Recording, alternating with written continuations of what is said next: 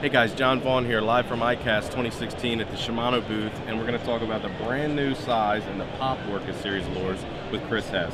So Chris, this is a new size of an existing lure.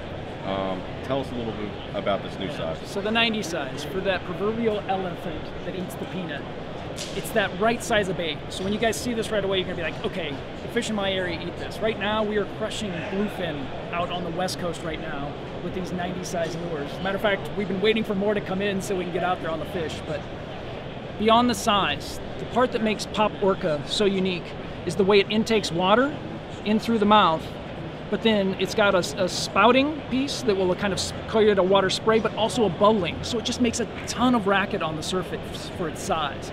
So lots of noise, lots of splash in a small profile just draws those fish attention, and you get those wicked strikes that you absolutely love on the surface. So yeah, the all new Pop ORCA 90, great addition to the lineup, and again, matching the hatch of many bait fish that we see.